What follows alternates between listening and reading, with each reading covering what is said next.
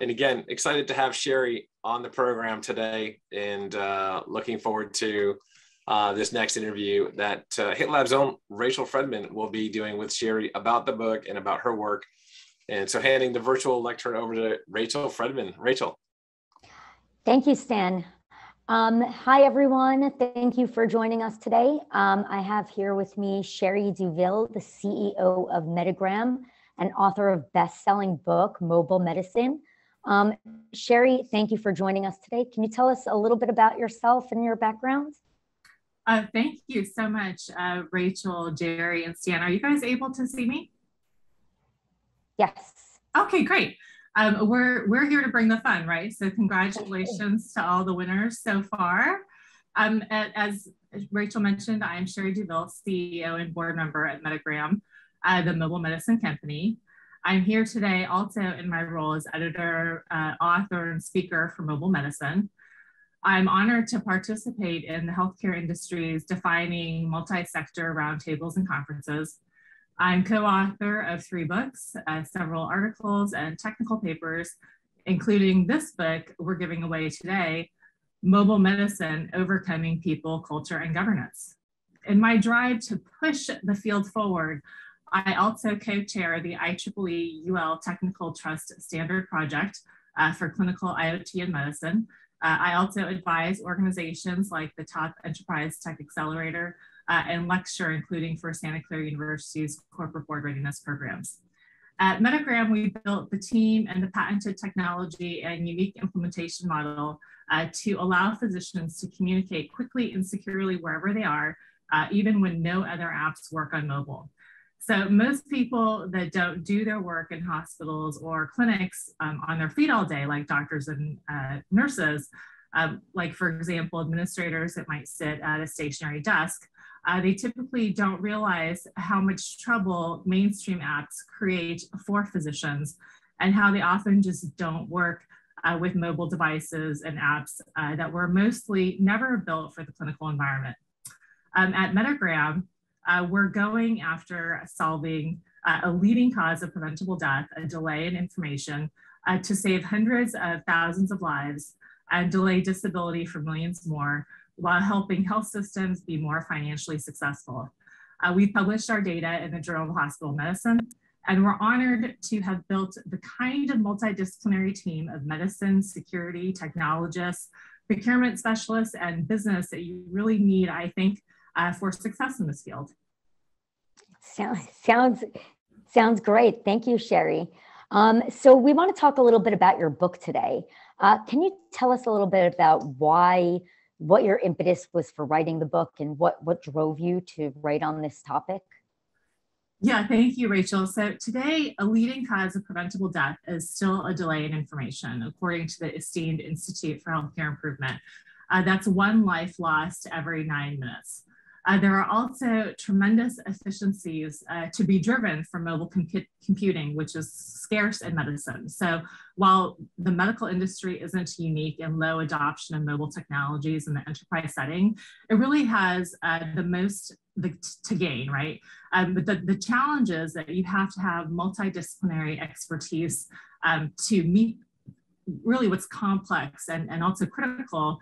It requires advanced technology, advanced privacy, and advanced security, together with attention paid to new areas that I'm happy to hear some of the other panelists mention, which include people, culture, governance, and change management.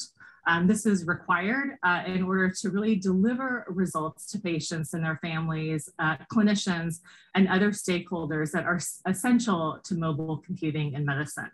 So we were really fortunate. We partnered with the top US academic book publisher who publishes scholarship and thought leadership in STEM, Taylor and Francis. They're also known as CRC Press, and thrilled to provide really this definitive 360-degree leadership guide to mobilizing medicine and its 27 co-authors of mobile technologists, security experts, health system leaders, innovators, security experts, research scientists, human capital, and physician educators who are all champions of innovation in medicine. All right. And what would you say the key ingredients are to successful health tech implementation, given that that's what everyone's talking about today? I know that you talk about some of these in your book, so if you could just share. Yeah, so there's a vendor side and a health system side.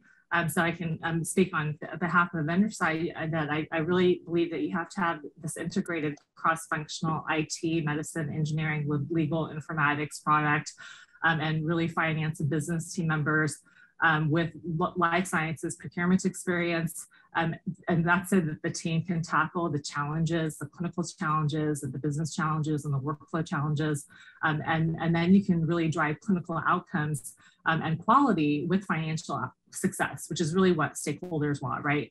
So on the health system side, I think, you know, the team on the health system side really needs to be ready and have a process to interface with these essential functions. And that's what we really focus on the book.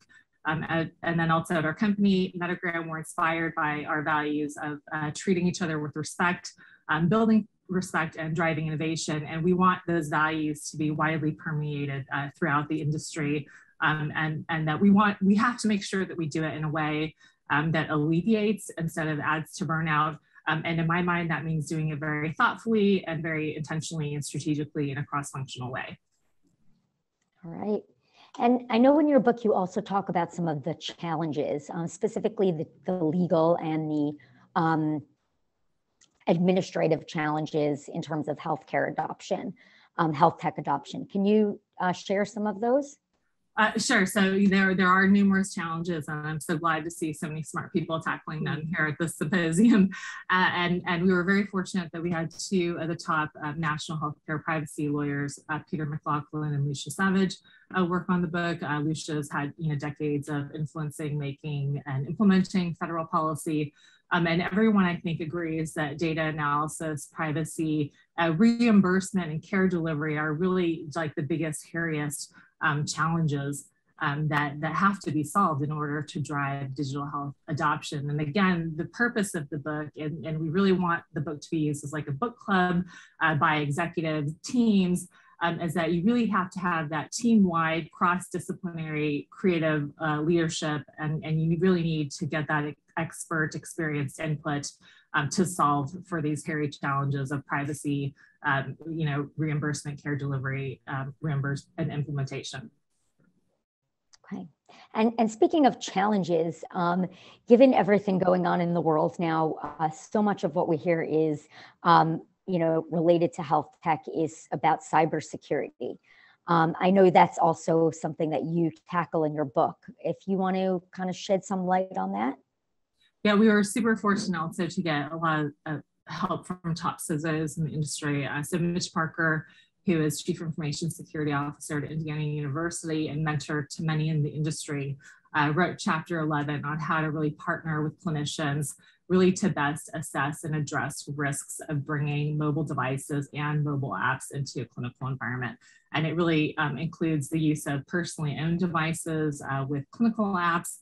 And then the chapter also provides an overview of the history of mobile devices, what introduces risks, what to look out for, and provides methods so that healthcare organizations can assess and address those to better ensure security in their environments. Because healthcare organizations haven't historically been really good at or known how to assess or address risks presented by mobile devices and the risk profile, which is very, very different and a larger attack surface than desktop, web cloud apps like the electronic medical record, right? And then also our Medigram CTO, Eric Speckhoff, worked with co-authors Allison Taylor and Matt Perez to share proven project management and security frameworks really to implement mobile medicine successfully. So we're very fortunate to have a lot of deep security technical expertise amongst our 27 co-authors.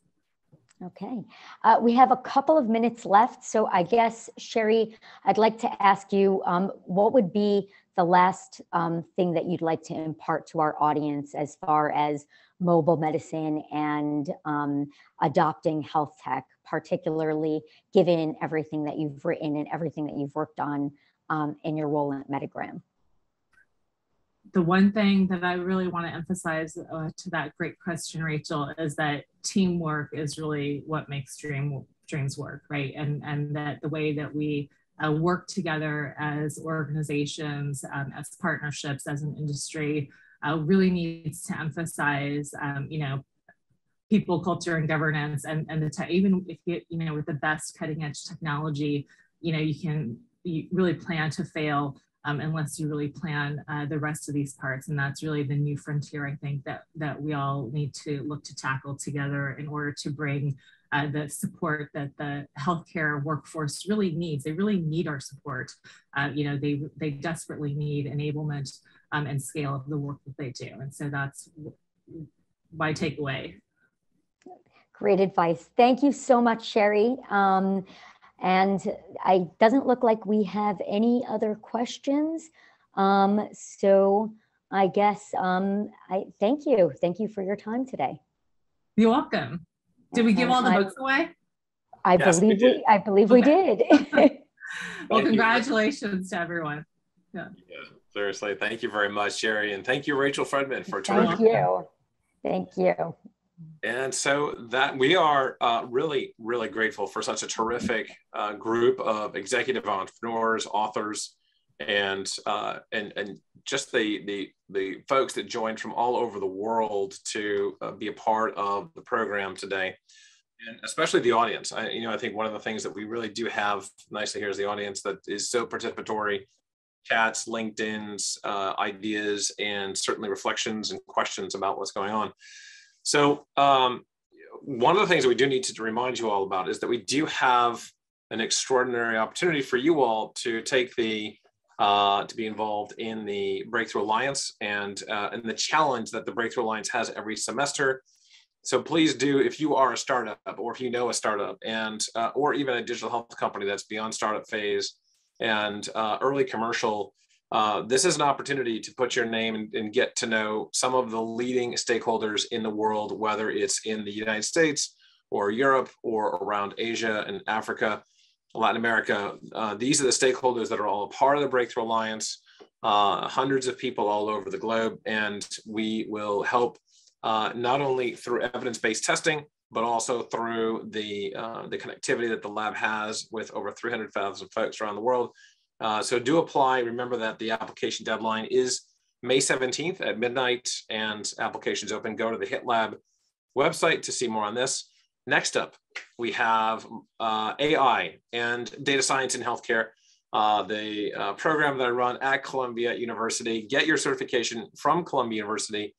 And you have, again, as a part of the HITLAB community and a part of this session, an opportunity to enroll at a 90% discount. So again, the discount code is on the next slide, I believe, and Jerry will pop that up in a moment. And if not, just email me directly, either through my email at columbiaswga16 at GSB Graduate School of Business.columbia.edu, or message me through LinkedIn for the discount code, effectively reducing your enrollment from $5,000 to $499, a discount that is just phenomenal. There's already over 50 people in the program, including executives from Kaiser Health Plans and from Beijing Pharmaceuticals, Johnson & Johnson Pharmaceuticals, Montefiore Health System, Columbia Medical Center Health System, and other major health plans and health systems and life science companies around the world.